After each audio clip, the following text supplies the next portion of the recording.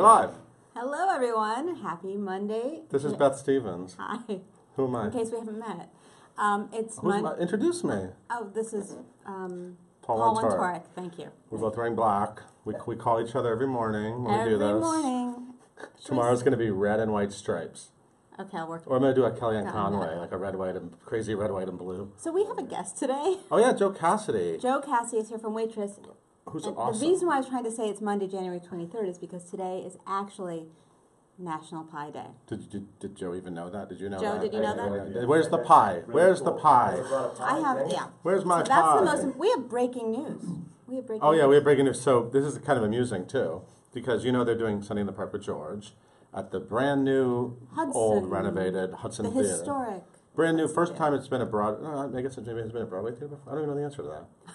I'm getting myself in a You're wormhole. really giving a lot of facts here. Anyway, so we knew that Annalie Ashford and Jake Gyllenhaal were reprising their roles from the Encores, right? And we didn't know who the rest of the cast was, and they had a great, kind of all-star cast for In Encores. the concert, yeah. And we got a press release right before we went on camera. There it is. And I was like, and they just listed like all these amazing actors, and they didn't say who's playing what.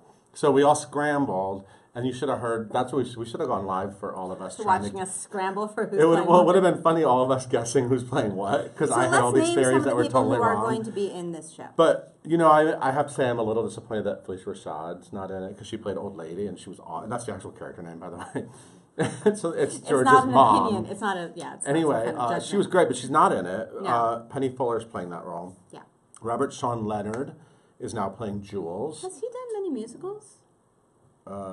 Tony winner, That's Robert a Sean good Leonard. question. I mean, Jules doesn't sing that much. But he's in a musical. But he sings. I'm just and opposite Jules, so Carmen Cusack played the role before. Well, who played Jules before? I didn't see she loves me. Zach Levi. Zach Levi did it. And then Carmen Cusack was Yvonne. And now that's going to be Aaron Davey. Not Mara Davi, Aaron Davey. We always mix up these people, but they actually don't look anything alike. We love them both. We love them Their both. names are just too similar. Anyway, and who else is in it? Ashley Park is now in it. Ruth Ann Miles is in it again. She was in it before. Brooks Ashmanskas, who was in it before too, right? Yes. And Philip Boykin, Jenny Barber, Claiborne Elder. It's a great cast. Jordan Gelber. Really amazing cast. Liz McCartney. Anyway, I can't list everybody, but Michael McElroy, hey, you went to school with him. I did. So anyway, this is what we get. We get these releases, and then suddenly we're like piecing it together. So anyway, that's happening. So we know we kind of know who's playing what. If you look on Broadway.com, maybe there'll be more information. Or maybe not. Or maybe not.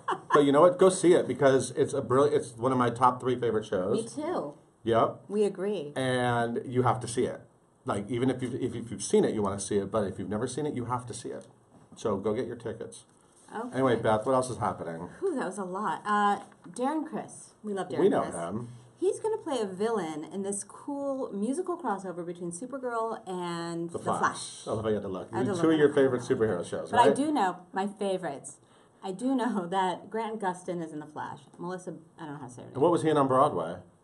Grant Gustin was in the tour of West Side Story. And on Broadway. I think he was like a cover for a little bit. Anyway. Okay, but did I get it right? According to my research. The pop quizzes, I'll never... But you got it. You nailed it. Yeah, so anyway, Darren Criss is going to play a villain, and it's going to be on March 20th and March 21st, and he's going to on the sing. CW. All the kids love the CW. I'm not a kid, so I don't know about that. Is that the channel that's going to have Riverdale? Yeah, we got a nod from our millennial producer. Caitlin Callan. Do you know Riverdale's a reboot of? I don't know what you're talking about. The Archie comics. Okay. They're like, the fun Archie comics are not becoming a dark TV show. It has nothing to do with Broadway. Sorry for distracting. What else, Beth? Any news with Tina Fey? Well, Tina Fey is your number one pick. We asked you which Oh Hello guest should come to Broadway, like for real, not just to get some. You know who the last one was? David Letterman went and did the last Oh Hello, which is cool. That is cool. I think he got like a standing ovation. They had a great last week at the Grosses. That's in the Grosses this week. And they taped for Netflix. And they taped for Netflix, and they recouped on Broadway. And you guys want Tina Fey to come to Broadway for real, not like Mean Girls, like really, like as a performer. I feel like she's won other polls that we've done about people who should come to Broadway. I think people just want Tina Fey on Broadway. It'd be fun. But she's at least going to write something for Broadway. That's right. Yeah, anyway. On Friday, Lin-Manuel Miranda released his early Hamilton demos. Yeah, I know. He kind of just was his like... first drafts. He's like, here, happy anniversary. Yeah, that was fun. Happy Inauguration Day. This is kind of sad and weird news. Robbie Bates, John Robin Bates, the playwright, was assaulted in D.C. on Inauguration Day. And it's called a suspected hate crime by the D.C. police. So Did you read his whole essay? He wrote like an essay about it for Vanity Fair. That's right. Yeah, it was horrible. And he described the whole thing. So I'm glad he's on the mend, though. I'm glad, yeah. And he's got a new play, and he's one of our great voices. He's working on, according to that article, he's working on American Crime Story. That's right. It's Katrina. Katrina. I read it as American Horror Story Katrina, and I thought that doesn't sound right. Doesn't sound right at all. Story. That's like a whole different thing. Cynthia Erivo told people she's going to do a London concert, but didn't give any dramatic. details. She just like went on. She went live everywhere and was like, "I have something to tell you." Yes. And then she just sat there for a few minutes. And she's like, "I'm going to do a concert. I don't know, somewhere this week." And then she tweeted later, "More information tomorrow." Right. So maybe this is a big tease. We'll update you tomorrow on that one. I want to go live and just announce, just say like something big's happening. Go ahead. We're live right now. Do your thing. Remember School of Rock's Isabella Russo? She played Summer, the manager. Didn't we did a fresh face on her. We did at the record store. She was great. She's very awesome. sweet. She's going to be in an NBC pilot. I know. I love that. Awesome. Congratulations, Isabella. Blowing up. So every year Paul Rudd has a bowling party. You know about that? Like a Broadway bowling party? Yeah. And this year Brandon Victor Dixon, who's in Hamilton, of course, is going to host it. And the benefits go to Camp Say, which is a stuttering association for the young. It's on February 13th. We never go to this bowling thing. We should bowl. I went once, but I didn't bowl. You have to be like a Tony nominee to bowl. Or something. That's good, because I don't like wearing rented shoes anyway. Also in the odds and ends today, there's Kate McKinnon's amazing Roxy Hart take with Kellyanne Conway. Which was really just... And there were like real basically Broadway recreated Roxy completely. From the movie, I would say. Yeah, the movie version of Roxy. We have to know which version. It was very impressive. It was very impressive. She should come to Broadway. Yeah. Right? And there were real like Broadway people. Oh, I know. Real boys. Real Broadway boys. Also, Hot Shots Day, we have a lot of photos from the Women's March, including Jake Gyllenhaal, just to tie it back into Sunday in the Park. Good job. Patti LuPone went to a Bronx Tale. That's always fun. Andy Carl pointed out his Groundhog Day marquee. Yeah, he did a selfie in front of it. He did a selfie. Hold on, wait. I just want to see what people are talking to us about. They want Carmen Cusack. She'll come back to Broadway. Of course she will. Of course. Beth, Peyton wants to know, what's your favorite Sunday in the Park with George song? Well, can I go first? No, because that wasn't directed toward you. Okay, I'm sorry. What's your favorite song? I mean, I think Move On. Not my answer. Oh, good. We're different. Well, remember I did that. I had the very difficult task that I gave to myself of ranking my favorite 80 Sondheim songs, the best, and number one was from Sunday in the Park with George. I don't know what your number Finishing one the is. Hat. Well, Finishing the Hat is like the most beautiful. Those are both very beautiful song about everything. They both are. Yeah, we'll move on. Just more like move on. Because you always give me pop quizzes while we're live, I decided I was going to ask you some questions about pies because it's National Pie Day, and we have a waitress person. A person? Yeah, Joe Cassidy, Joe super Cassidy, talent. it's star. Pardon me. Are you ready? George thinks that the Waitress are going to ask Kate McKinnon to be in Chicago on Broadway, so that might happen. Well, now that you mention it, they probably will. Yeah. Anyway, go ahead. Any other questions you want me to answer? Questions. No. David Letterman and Tina Fey should write and star in a comedic play together, and George wrote that in all caps, which might maybe they should do like Seascape by Edward Albee, and they could be lizards. That would be amazing. And they love Jessie Mueller, but we'll get to her. We're going to talk Everybody about loves her. Jessie Mueller. Anyway, what do you want to quiz me? I'm sorry, pies. I don't know. I don't really want to quiz you, but I will tell you this. All right, you know, pies are famous for being thrown in people's faces. Yeah. You know when it was first done on film? In 1909. Yes, that's right, in 1909. But more importantly, tomorrow, because every day has a holiday now, like there's a lot, you're just looking at me like I'm crazy. It's so random. Every day is a holiday. Today's National Pie Day. Tomorrow, there's 3. Are you ready? And I'm going to expect you to come through on these for me. January 24th, that's tomorrow. It's Beer Can Appreciation Day. They look like this, but they have beer. They don't look like that Not because seltzer. they have beer. Correct. National Compliment Day. I'll be looking for that one. And and something that really makes me think of you, National Peanut Butter Day. That's my favorite pie. I thought you were going to ask me what my favorite pie and it would have something to do with peanut butter. What's your favorite pie? Something with peanut butter. All right, Beth, enough. Goodbye, everybody. Ridiculous. All right, everyone, please welcome waitress star Joe Cassidy.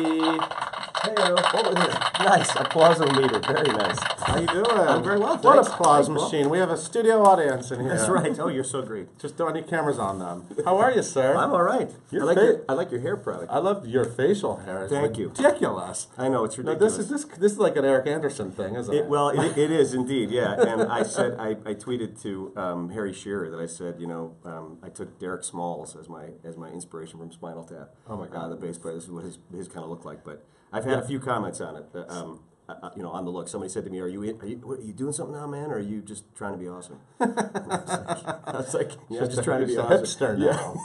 Now, you are a Broadway vet. This is actually, you are in Waitress right now, and you're playing who? I play Cal. Which is Eric Anderson opened in the role. He's on break. He's doing something exciting. And you are stepped in for the role, so you're slinging hash. I'm slinging hash, yep. Slinging hash and maybe fooling around with waitresses and stuff. Perhaps. Maybe some kissing and stuff. And some spatula action, yes. And this is how many Broadway shows have you been in? Do you know the answer? I do know the answer. It's 8. Thank you very much. Although the people who've done Christmas Carol, we count that as one as well, too, because it was Susan Stroman and Mike Cochran. But technically we're down at the Madison Square Garden. Okay. So everyone's iffy about it. That's fair, but not a Tony eligible show. Not a Tony I'm not counting it. So you had the right answer. So 8 is the number. If you said 9, I would have thought, wow, this guy really thinks something of himself. Yep. Now, look at that. So I have notes about you. What was your first? I've seen you in many things. See? What was your first Broadway show?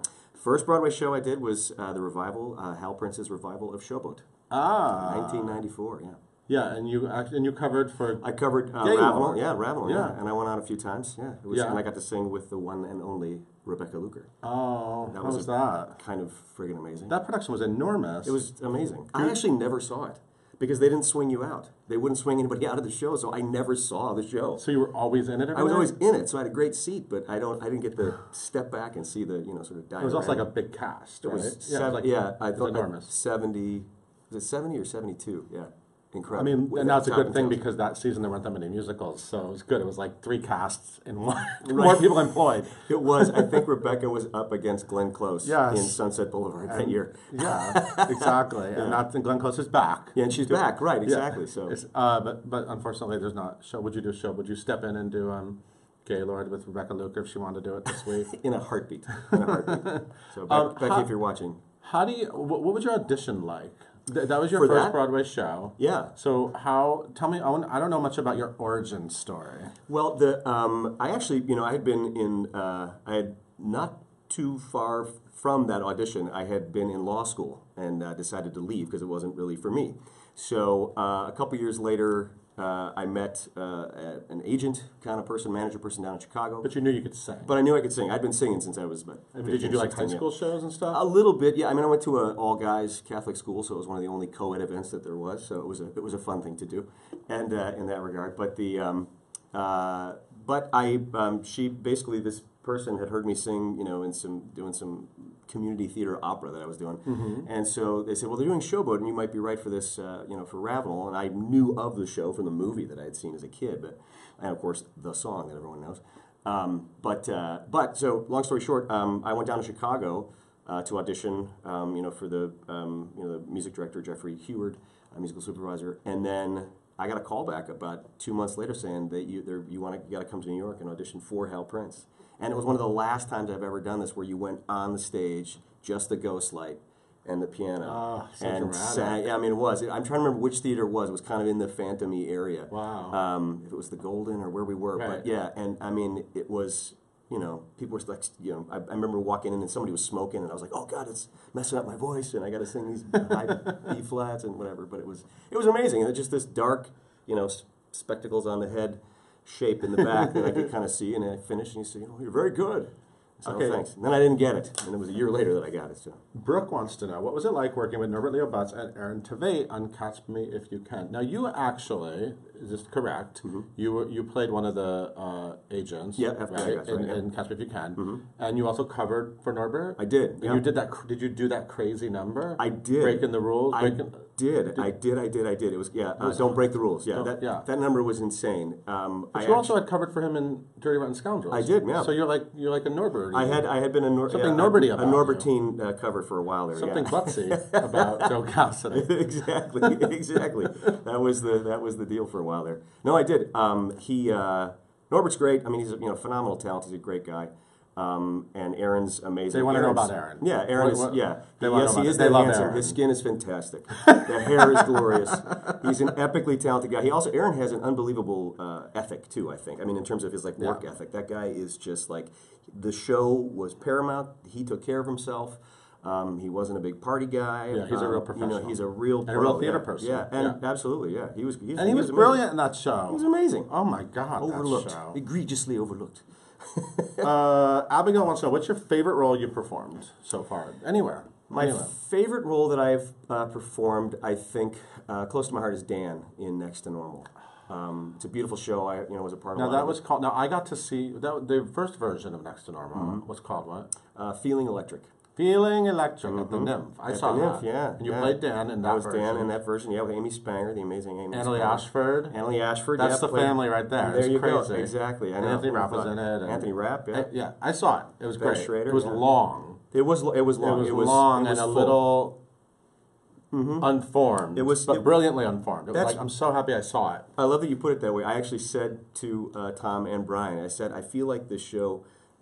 Maybe that's why they went on to a different person when it went to Broadway. But they said, I said to them, I think this show reminds me of those sculptures that you see in Italy that are look like they're wrestling from the rock. Like they're not done yet, but you can see the spectacular piece of art. And I said, this thing was it's beautiful. And I mean, I've gone on to work with Brian and Tom and other stuff. They're amazing, and it was. When you went into the Broadway company, I did. Well, I actually just covered The Doctor for just for like a week or whatever. But I've gone on and I did a production of it in Arizona. Well, you were brilliant. My takeaway from Feeling Electric was, holy crap, Joe Cassidy is amazing. So just FYI, I've told you that many times. Thank you. I much appreciate it. Because you were wonderful. Well, I appreciate it. But yeah, that show, it must have been really cool to see it early like that. To see that whole thing. Yeah, I mean, there's so many shows sometimes that don't see the light of day, and that was one that, thank God, did, because we knew pretty quickly, wow, this is a really special piece. Right. I mean, it had a fan base before. It's also common now for people to do that, but it had, before it was even done, just from the Nymph show alone, it had a massive, following on the internet of, little, chat clubs that had been. It was amazing. Yeah, there's clips of you singing that stuff. Oh, see? Yeah, I've heard them. Right. People want to talk about Waitress, but first, Brooke asked a very important question. What was it like working with Idina Menzel? You were in If Then. I was in If Then. Another favorite. Did you watch Beaches yet? I have not seen it yet. No. I DVR'd it. Yeah, exactly. So I gotta sit down. I gotta catch up. You're a big chick flick guy? Well, you're in a chick flick musical right now. I'm in a chick musical, exactly. A great chick musical. But how was Idina Menzel? She is about as lovely as it gets. She was phenomenal. She was extremely warm to the cast. One of the first things she said at the meet and greet was, she was like, "Please include me. Don't think I don't want to go just because I'm laying low," and which I just thought was adorable. Like, we weren't gonna invite. Don't invite Idina. Right. So awkward. But don't assume that she doesn't want to be included. Don't assume she's and she was just wonderful, and she threw some lovely parties for the company and. Just to kind of hang out, and she was amazing, and she also really put her whole self into that. Yeah. So let's talk about Waitress. All right. That's where you are right now. I am indeed. So somebody wanted to know, have you met Sarah Bareilles? Has she been around? I did. I met her first.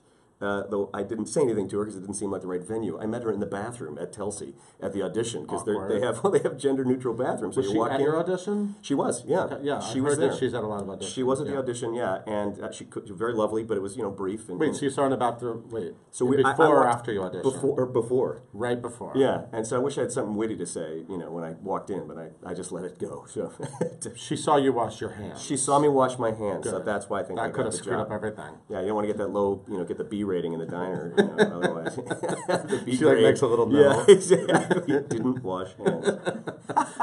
So she was great, but she actually just came and saw the show again, and was backstage and ran up to me and was really very lovely. So that was she's amazing. She's awesome, and she does that karaoke thing too that I think is so phenomenal. Like, I just joined the cast and someone said, "Oh, stick around, are you going to want to watch this?" And it was amazing. She just lets people come up and sing songs from the show with the band. I mean, I was like, that's so cool. Right. So I thought that was amazing. Do you are you a big fan of the score?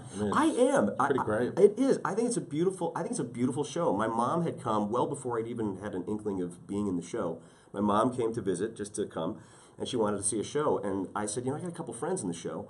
And let's go see Waitress. I've been meaning to see the show. I'm embarrassed I've waited this long to see it. Right. And we went and saw it. I was like, I love this. This is a great show. And then all of a sudden the job came up. I'm like, well, this is nice.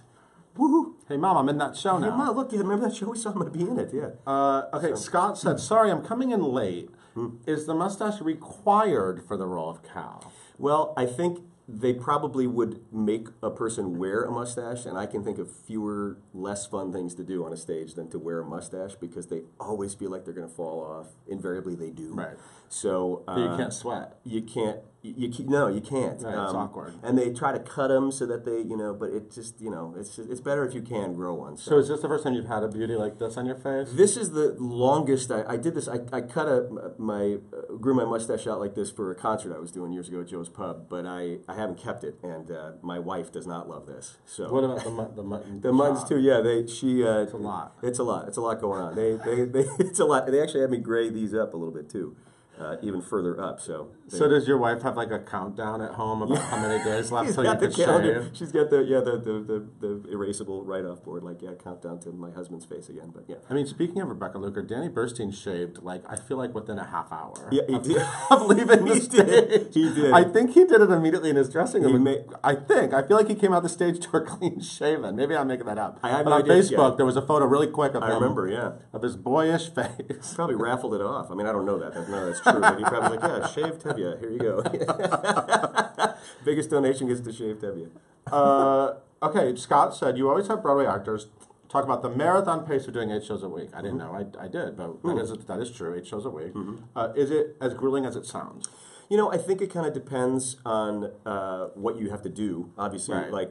Jesse's show is far busier than mine. How is that, Jessie Mueller? She's this your first? Did you know her before? I had just met her once casually, at an event, but we didn't know each other really at all. Ironically, we're connected through friends from 20 years ago, which is kind of funny. That's cool. She's lovely, and she has a beast of a show. She has a beast of a show. Again, another person that is just has her head on right about the job.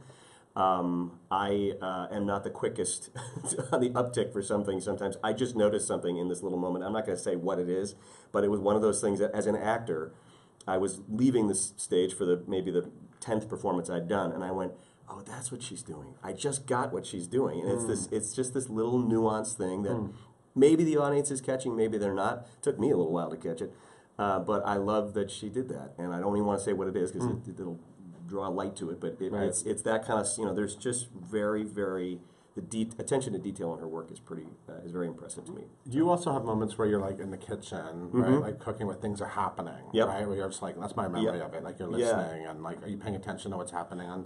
What does your kitchen look like? How much kitchen stuff is in there? There's a ton of kitchen stuff. Most of it is not practical. It's it's solidified. You can't actually make me pancakes. I cannot make you pancakes. Well, I can make you the rubber ones that we have. I have to look. Yeah, they're there all the time. They're cooked on one side. So if anybody up in the balcony can see them, I have to make it look like I'm pouring those bad boys. But I might pay for an autographed pancake. They should auction off rubber pancakes. Well, so we'll have to have the prop department make a bunch of those. Yeah, exactly. That's a good idea, actually. Props. Chris Pantusa, you want to make those?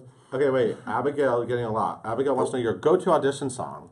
What's the best song to show off Joe Cassidy's really beautiful voice? You have a great voice. You. It depends. A friend of mine, a wonderful composer named Andrew Gerla, wrote this piece called The Public Library. And if I'm singing a piece where a person has to show a little emotional range as well, like a story song? It's a story song, yeah. It's this dad just championing, saying, his kid's getting picked on, and he said, this was a place that I went when I was being picked on as a kid, and I could escape to these wonderful stories. And I love it. And every time you hear it, people are like, well, that's a really lovely song. And it has, some range to it as well, too, which is kind of nice.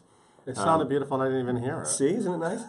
It's a nice one. And then I have there's a country song that I do a lot of times for pop auditions. That's called "That's Another Song." That's like this sort of slower one for that. And then I have. So everyone gonna steal these songs now? They sound really exactly.